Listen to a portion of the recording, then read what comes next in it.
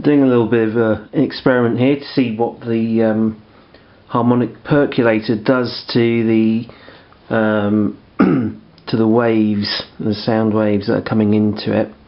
What happens to the output? So what you're seeing here is a tone generated from a signal on my telephone, which you can't really see very well here. There you go, that's my telephone, and the signal's going into the harmonic percolator, coming back out, and then I'm sending that into an oscilloscope on an iPad. So you can see there's a pure tone being generated there. I was going to turn down the volume on the harmonic percolator. If I turn this on now, you should see the signal drop to 0. And we've got two controls here. This controls the input into the harmonic percolator, the input volume, and this controls the output volume. So the harmonic percolator, there's nothing actually modifying the circuit at all on that. So if we turn up the input, well, let's turn up the output a little bit. Let's start with 0 input, turn up the output and turn up the input, and you can see straight away the difference between that and the clean signal is we've got that little extra peak there. If I increase the amount of harmonic percolator going in, you can see that that actually gets quite spiky the more you put into it. And not only that, but we can turn up the volume on my phone to full volume, and as I turn up the volume you can see it gets more distorted, and as we turn everything onto full we get really spiky. If I turn on the clipping diodes, that drops the volume immediately, because that prevents the signal from going further than a few milliamps, I believe. And I can turn the volume on the output up to compensate for that, and you can see with the clipping diodes on and the maximum coming into the box, it's very spiky. So I think what this shows is that it's highly dependent on the amount of inputs. If I turn down the phone, as you can see, the less phone we get, the less spiky the waveform is, the less harmonics. Now we're on 0. So this is the minimum volume of the phone.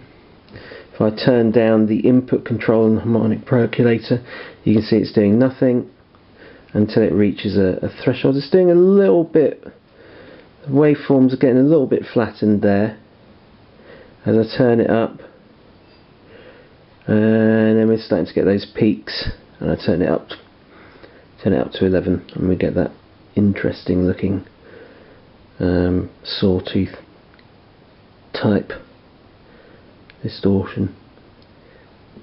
I turn the diodes off again and turn that up.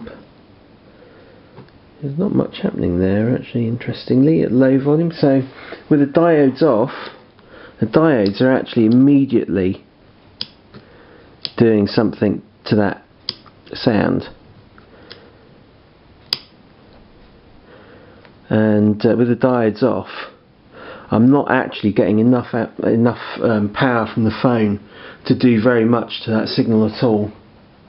If I turn it up, I'm turning up the phone output. I'll just bring down the output volume again, and we're getting those peaks as we increase the phone output. Interesting.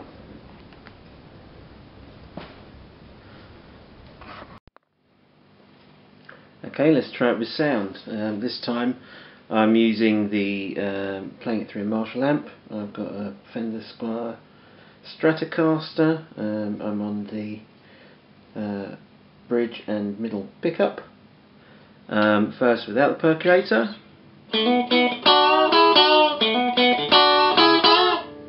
So you can see, boring.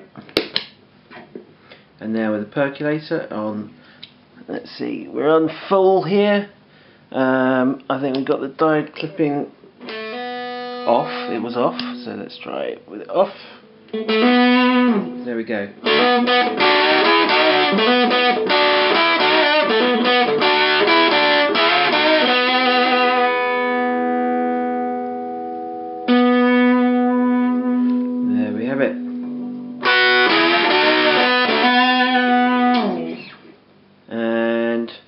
Let's try with the diode clipping on. I have to turn up the volume a little bit.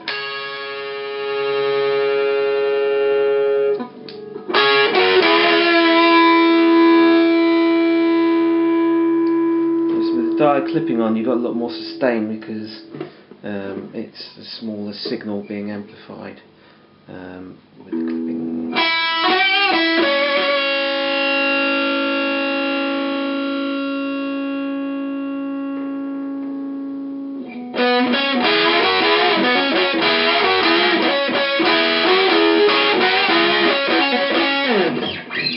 There we go, lovely.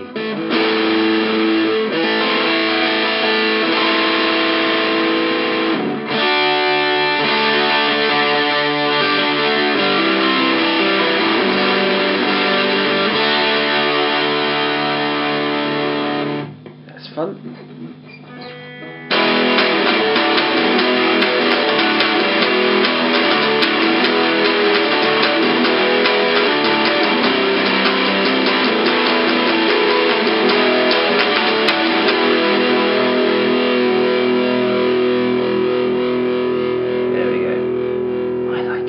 Try turning it down a bit.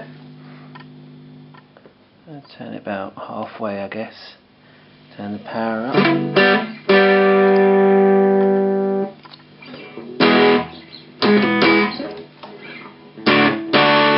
It's a little bit less fuzzy this way.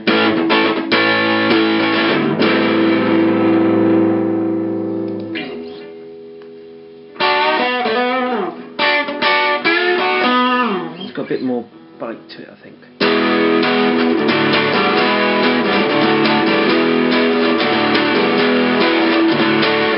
So you still get quite a nice distorted sound out of it, but I think it makes things a bit more distinct.